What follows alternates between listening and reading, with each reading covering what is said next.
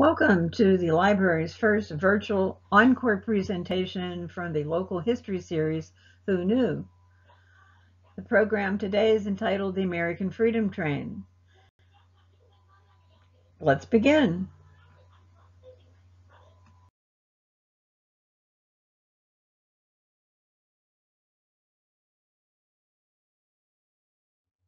The history of the Freedom Trains begins in April 1946 with a proposal by Attorney General Tom C. Clark to use a train as a way to reawaken Americans to their taken-for-granted principles of liberty in the post-war years. It was described as a plan of selling America to Americans. President Harry Truman loved trains, and a proposed train that would travel to the communities in every state of the nation seemed a fitting way to share dozens of documents of liberty with the nation's people. The idea was adopted by a coalition including Paramount Pictures and the Advertising Council. The engine was named Spirit of 1776. Hollywood chiefly put up the capital for this traveling exhibit. The National Archives supplied the 4749 train with all the key documents. Its first stop was in Philadelphia, September 17, 1947. The last stop was in Washington, D.C., January 22, 1949.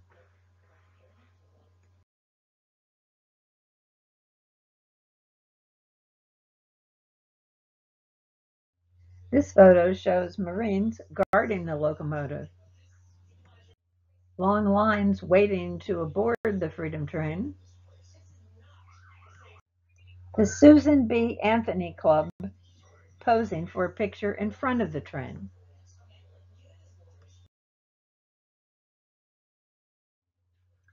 The idea of a bicentennial Freedom Train was conceived by Ross Rowland Jr., a New York commodities broker, and actor John Wayne, after both men had been riding the Golden Spike Centennial Limited to celebrate the 100th anniversary of the Transcontinental Railroad.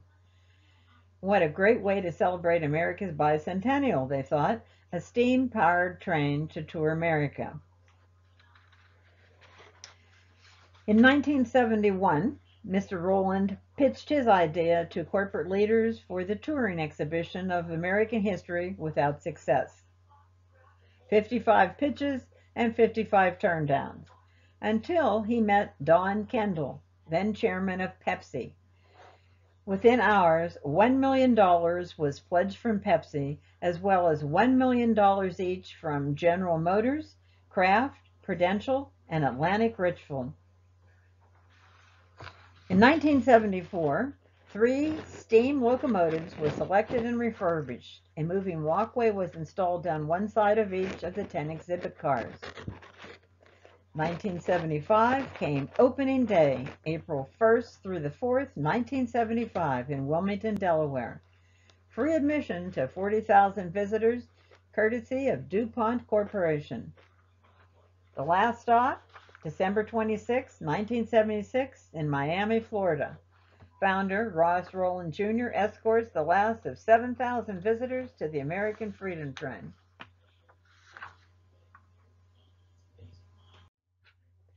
All 3 steam locomotives used on the American Freedom Train were painted in red, white, and blue paint schemes.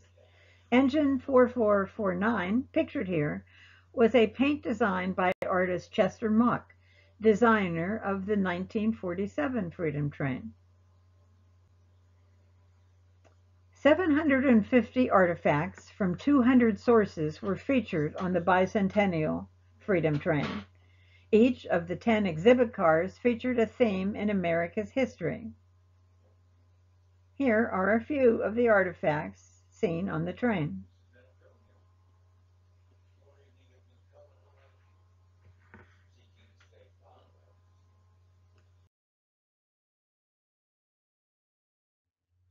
Some of the items in this car were weapons from the American Revolution, a Kentucky rifle, a British brown vest, a Hessian musket, and a French musket. Also a canteen, a cartridge box, and powder horn, probably belonging to a Minuteman from 1775. The Constitution, This final edition was George Washington's copy, written in his own hand.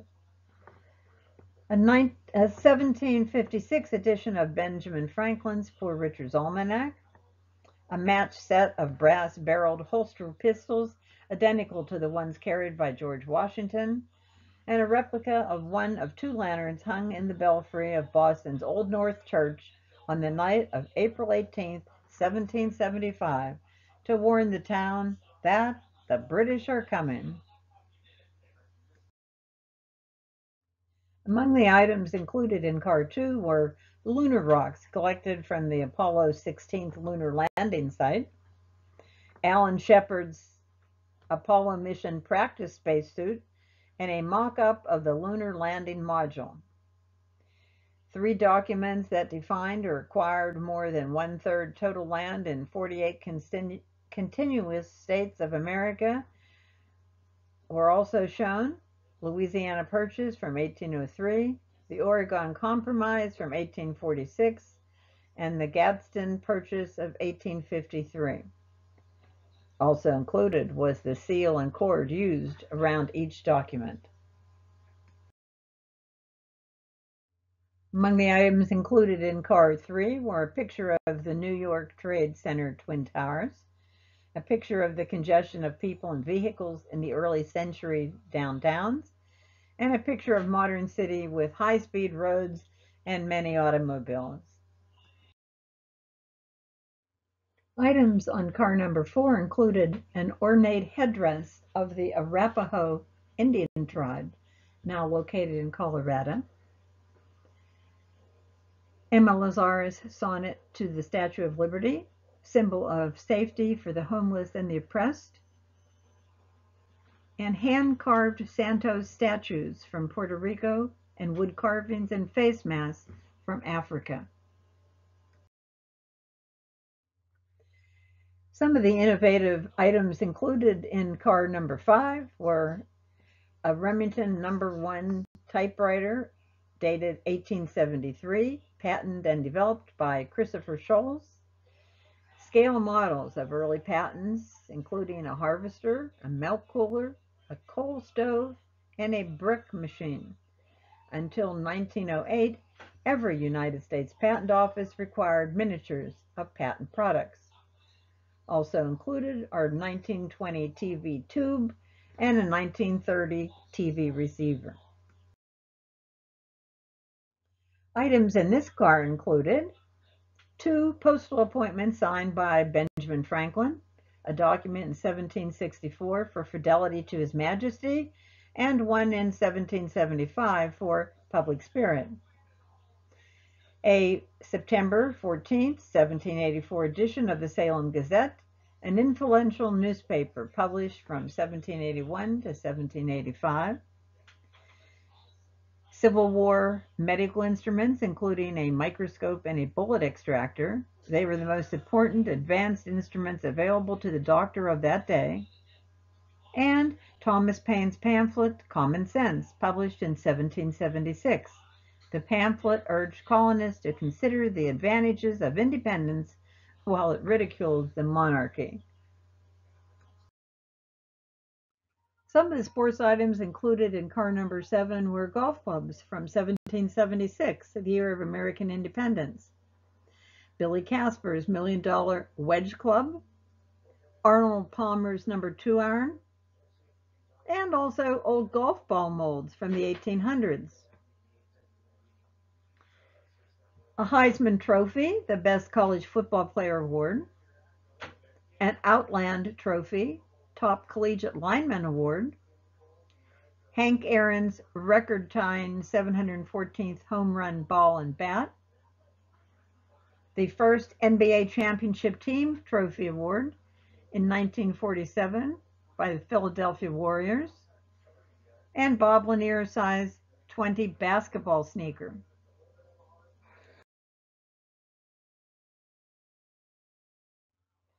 Items in this car included a suit worn by Robert Redford in the 1973 movie Johnny Hooker, winner of 7 Academy Awards. Jack Benny's autographed violin and bow, used throughout his vaudeville, radio, movies, and TV days. The Oscar, looking over Cecil B. DeMille's personal manuscript of the Ten Commandments. Judy Garland's dress for the role of Dorothy in the 1939 classic, The Wizard of Oz. And an Emmy, award for the highest professional standards of American television. Some of the items included in car number 9, the Fine Arts car, were a painting entitled Rocky Mountain Waterfall by Albert Bierstedt, a painting by Archibald Willard, Spirit of '76, now hanging in the White House, a painting by John Sloan entitled Snow Bonfire, representing social realism in early 20th century. Bronco Buster statue by Frederick Remington, representing the look of real people who opened up the West. Remington was a favorite artist of Theodore Roosevelt. Items included in car number 10 were Abe Lincoln's stovepipe hat, circa 1858, and the law books from the Lincoln Law Library. Microphones reminiscent of Franklin Roosevelt's fireside chats with the American people, displayed beneath a late photo of the 32nd president. A photo of John F. Kennedy by James Wythe, son of distinguished painter Andrew Wythe. A photo of President Gerald Ford and his wife at the swearing-in ceremony, August 8, 1974, and Dr. Martin Luther King's Bible and pulpit reproduction, evoking humanitarian brotherhood.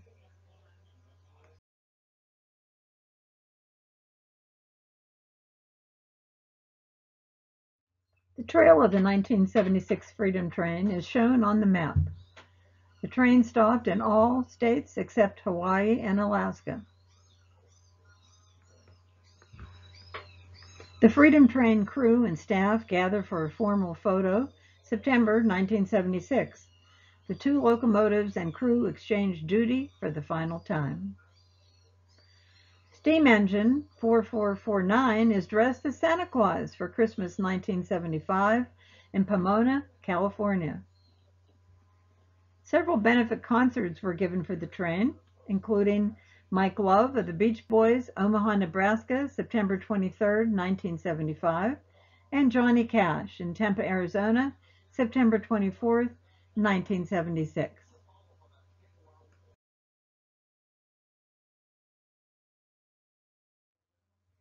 A photo of local visitors at the Brackenridge stop. Brackenridge was the 96th stop in the train's 138 stops across the nation. Here's a ticket from the Freedom Train when it stopped in Brackenridge on Sunday, July 11th. The train was in Brackenridge from Sunday, July 11th through July 12th, 1976.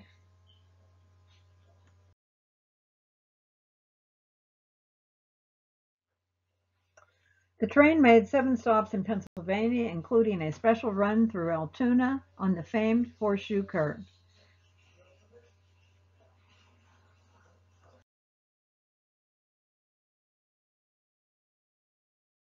The staff and crew of the American Freedom Train still get together for reunions every 2 years, usually on Labor Day weekend.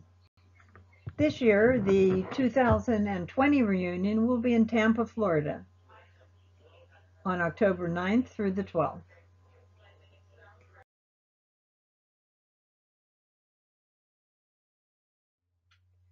In 1995, the train cars were scrapped in Las Vegas, a city not even visited by the 1976 Freedom Train.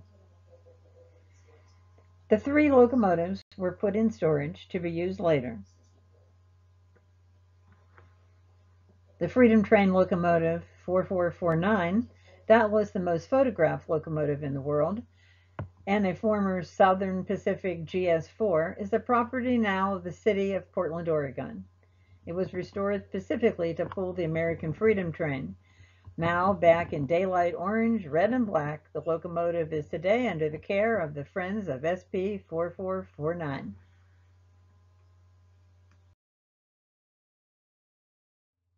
The second steam engine, Reading 2101, was pulled from retirement for an emergency overhaul to pull the American Freedom Train and has now a permanent home at the Baltimore and Ohio Railroad Museum in Baltimore, Maryland. The locomotive went through 3 different paint schemes during the run of the American Freedom Train. The third locomotive used for the Freedom Train was locomotive number 610. It was a former Texas Pacific 210-4 and restored in Fort Worth, Texas to pull the American Freedom Train in Texas. It ran excursion service for the Southern Railway for 5 years following duty on the American Freedom Train and is now housed at the Texas State Park in Palestine, Texas.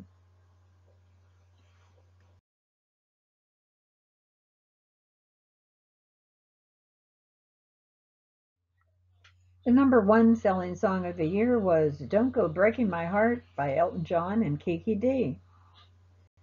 Rocky took home 3 Oscars from the 49th Academy Awards, including Best Picture. The one-car family gets a break with the 1976 Volkswagen Dasher. Pittsburgh Steelers defeated the Dallas Cowboys 21-17 in the Super Bowl X for their second consecutive win. And Jimmy Carter was elected the United States 39th president.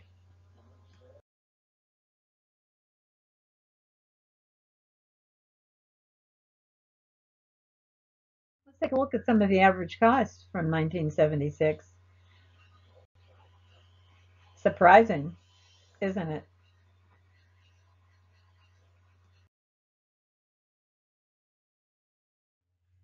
These are some photos of Tom Shepler, an avid American Freedom Train fan and also a model railroader. He's from Pittsburgh and is part of a club that regularly exhibits their sectional layouts.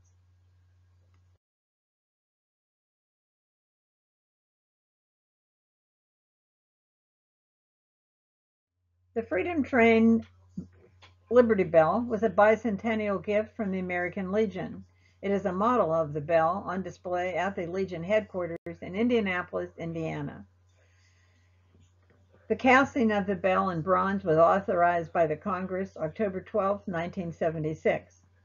It had to be made outside the United States because no foundry had the capacity to cast a bell of this size. When it was completed, it was shipped to Baltimore and then traveled to all 48 continuous states aboard the American Freedom Train for the bicentennial, starting in Wilmington, Delaware on April 1st, 1976, and ending in Miami, Florida on December 31st, 1976. In 1981, the bell was placed at the Union Station in Washington, D.C. The National Park Service is the owner.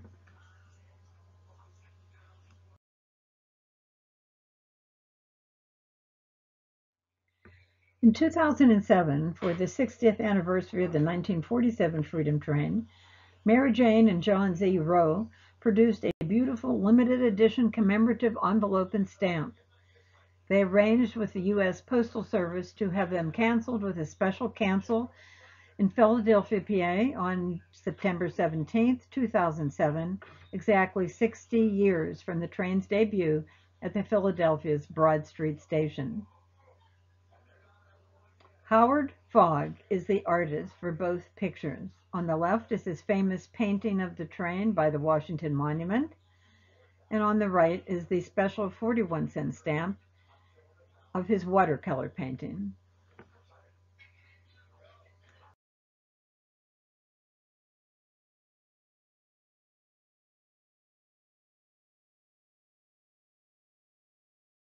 If you enjoyed this presentation, please join us on Tuesday, July 21st at 6 p.m. for our Amusement Parks presentation, another virtual encore program from the Local History Who Knew series.